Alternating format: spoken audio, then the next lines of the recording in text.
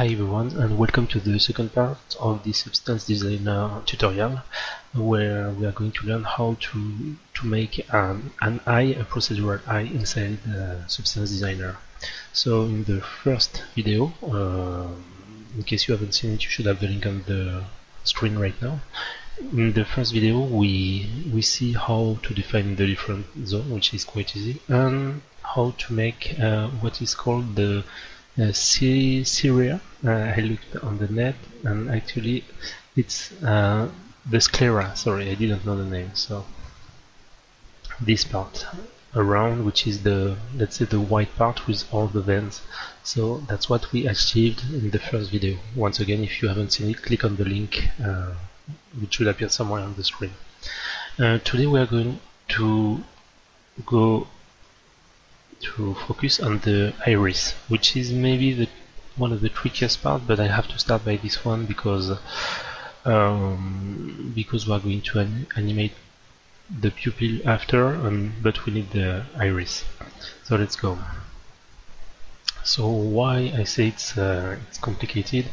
Because actually there is a lot of different eye color, and the iris is defining them. So if we look from one to another, you have really different kind of eyes. So I won't be able to make all of them, of course, but I'm going to focus first on the blue eyes. So you see there is like a lot of variation on the color. Like there is like fibers behind.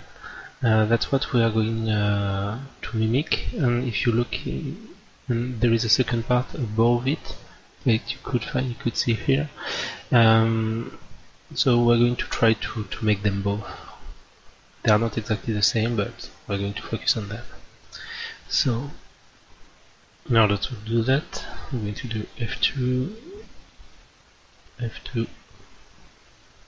iris. So it will be this part. I'm going to make it a bit bigger, like that, to give me some room to work, like this.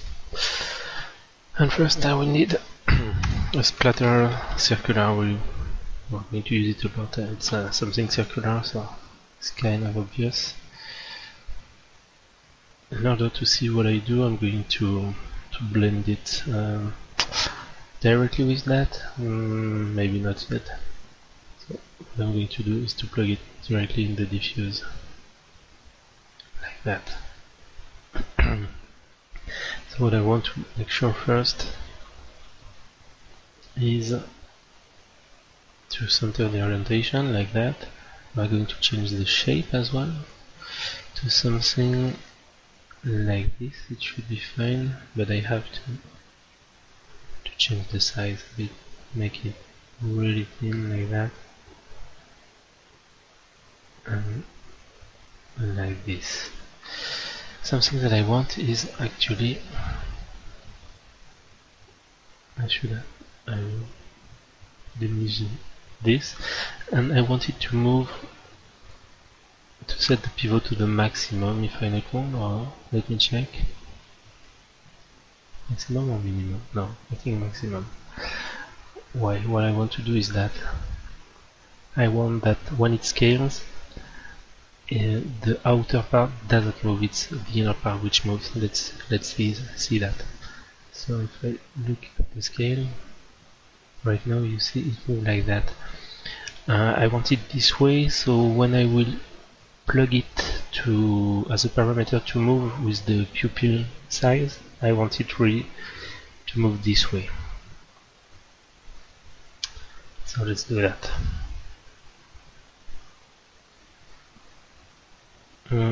Let's make sure I don't forget anything.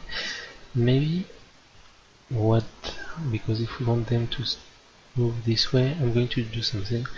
I may put a pattern input. Maybe a bit more costly, but I will have more control, because I want this parameter to change it, but as I will have to add a warp, I will warp it before to move it. So let's create a shape. I don't think I did this way the first time, but we can improvise as well. So let's do something like actually we'll have a problem, I guess. No, you know what, I'll keep it this way and it should be fair enough. So this, I take that, I'm going to add a lot of them, 200 maybe to start, 100, so we see what we do. The radius would go almost up to the center, it's fine because I want the pupil to go a bit above it. And I'm going to add some randomness. So first in the radius, not this one. Am I in max? Yeah. So pattern scale, pattern, position random, yes. Yeah, this is more interesting. So I'm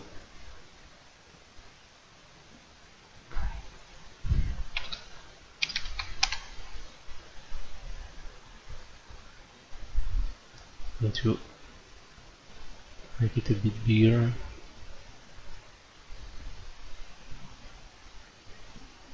Oops.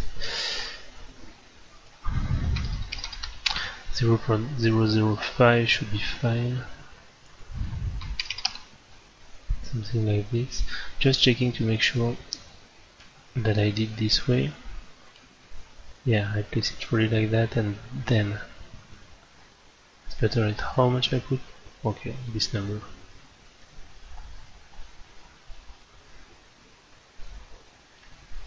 Okay, so let's randomize it even more. So, oops. Radius is fine. Pattern size random. Better. I want to put something like that. Run this. Pattern scale. I don't want to. I would leave it to 0.5. It's really the size random, which will be interesting. Like that. 0.3. I'm just playing right now. This we may want some, but it's too could be interesting for some effect, but for a mechanic eye it could be cool, but that's not what we want. But rotation random may be a bit better. Not too. Yeah, no, this is too much. And it rotates just in one direction. Blending mode maps, luminance random. We may add a bit, it could be useful, but not. Should be cool. Okay, so now that we have that, we are going to put a warp just to give some variation. It will be really close to the warp we give to the vents on the sclera. So, warp. Perfect. We are going to call it only noise, I guess. Going to check the zoom one so I have more control. Okay, not bad. It gives you something really interesting, but we need more of them. So I go back to my here. Something like that. It's quite cool because you see, compared to that, the one below, I think we are really close to what we want here. So I'm going to leave it as is, and I'm going to start giving some color to that. So right now our color map is here. What I'm going to do first is I'm going to go here and change the color to something more bluish. So that's why I'm going left to find a blue color. Pick, and I'm going to pick something blue like that, and I'm going right to play with the color because I want something darker first, a bit more saturated maybe. Okay, and I'm going to adapt a bit the mask. So as you can see here, it's not a straight line as we have here, so we are going to blur that. So let's take this mask and add a blur on it.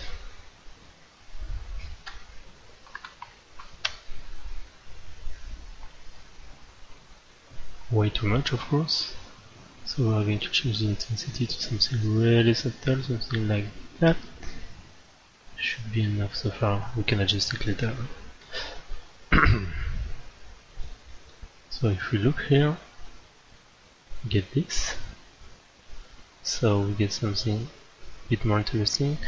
And right now what we are going to do is here we are going to add this mask as a color. So in order to do that, I'm going to stay on the blue eyes. So I'm going to first, let's see how I can do it a good way. I'm going to add a gradient map first.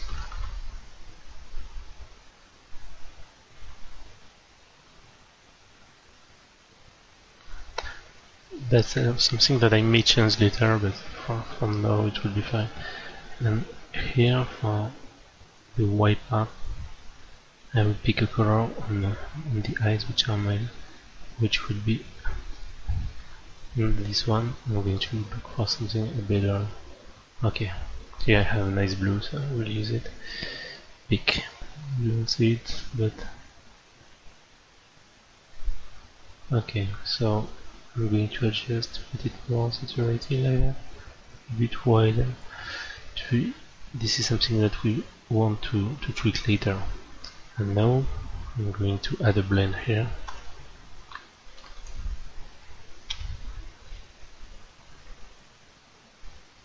So we have our mask, our color,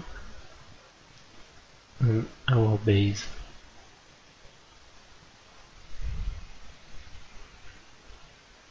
And as you see, there is a problem here that we are going to fix, is that we have to cap this. So what we are going to do is use a blend again, raise it, close it. I'm going to select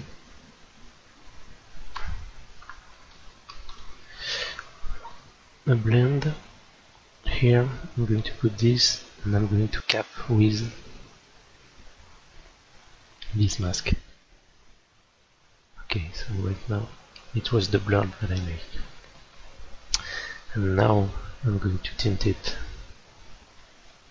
So maybe we want to do that as well, like that. Okay, so let's see how it goes. It's way better. Once again, something we want to adjust. Sorry, I think we have to reduce a bit that in order to avoid this part, but that's an adjustment we'll make later.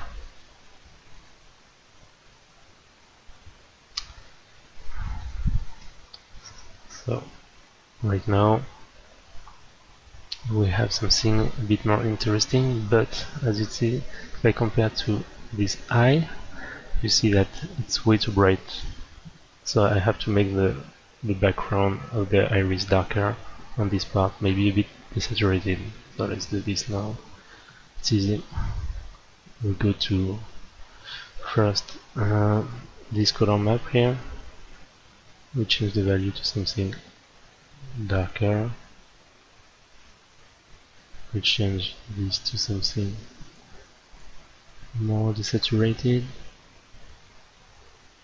like that maybe, not too much, and we need more of them. So we'll go here, and I'm going to put 800. So that's better. We may want to do some adjustment, because you see, I think when I put the rotation, it seems to put on the left. So I'm going to go back here, and I think it's the rotation random that I have to find. This, I remove it, maybe not completely, but a bit, like that. And this has to be tweaked a bit. So okay, this is interesting.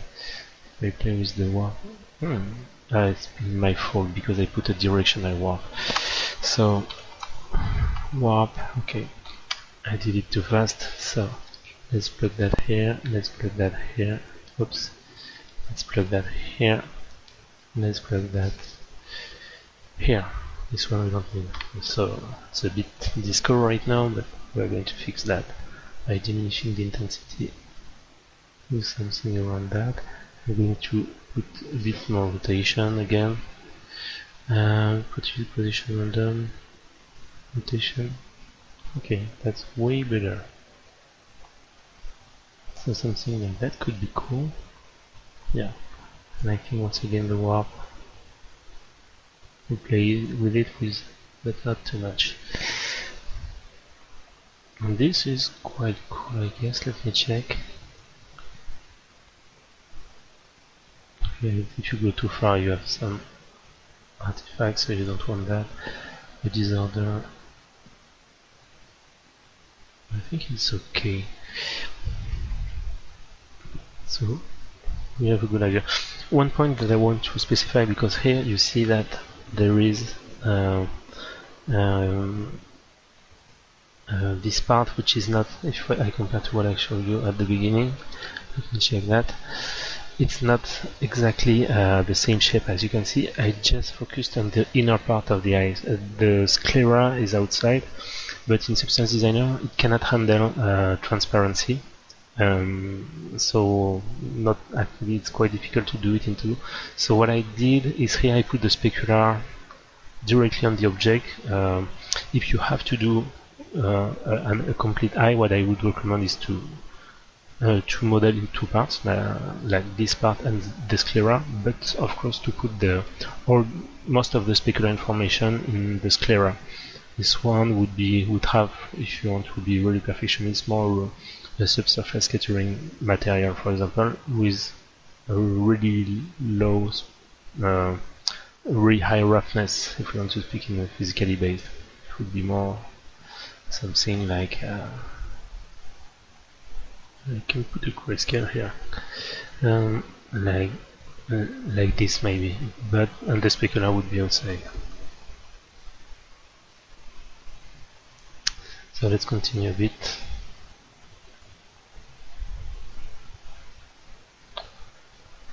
What else? So let's go back to our eyes.